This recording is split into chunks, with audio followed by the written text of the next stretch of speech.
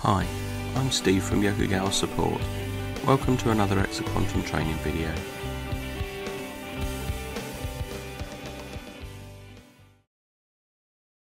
In this video, I'm going to create some more advanced calculations and talk about how calculations are triggered.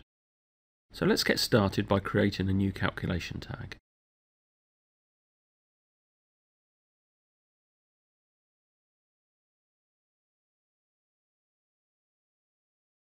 For this demonstration, we'll create a calculation that measures the difference between two tags.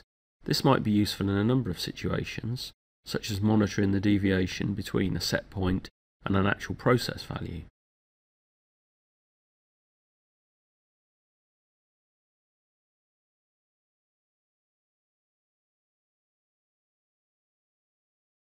Now in this case, I want to know the absolute difference between the two tags, so I'm going to use the VB absolute function.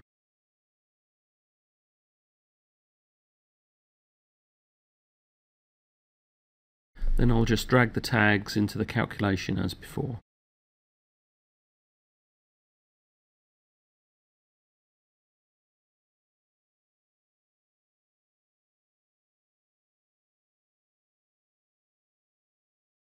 Now we've created the script, let's test it.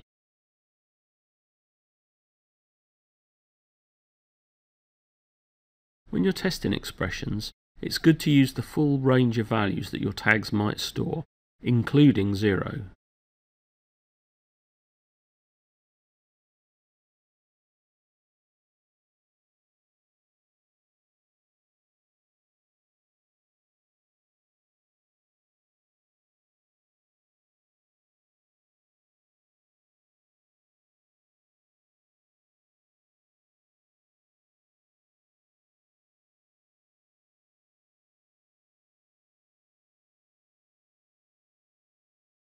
Okay, so that seems fine. Now let's apply the changes and do a final test by changing the actual source tags.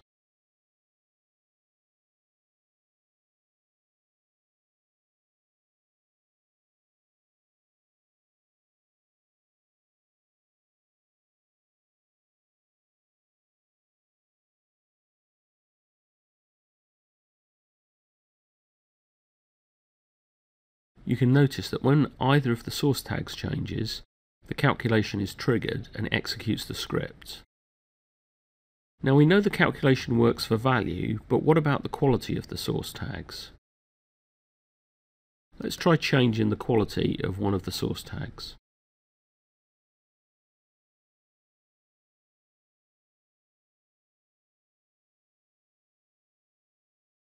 The calculation's triggered, and although the value is the same, the quality is now changed to uncertain.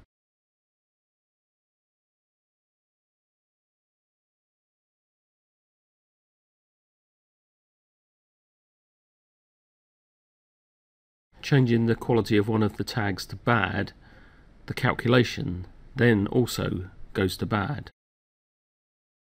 You can notice that the calculation always takes the worst quality of any of its source tags. This may or may not be what we want, so let's improve the calculation to explicitly set the quality.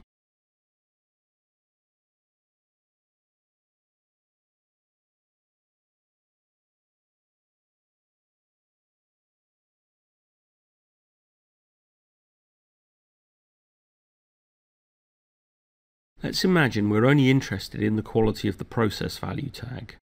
We can check the quality of the tag using a built-in function. We can also assign a value to the quality property of the tag directly.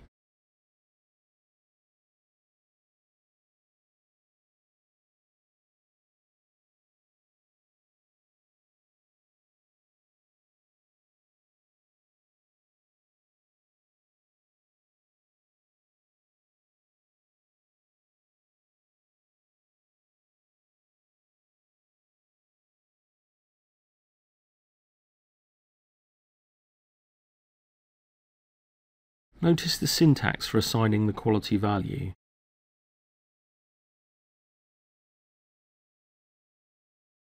Now in the expression tester, we can change the quality and run the test.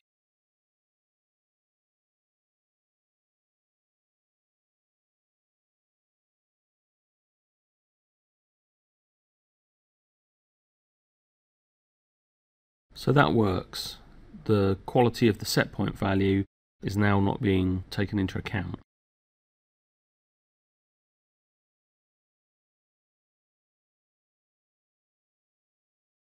And we can see now the result.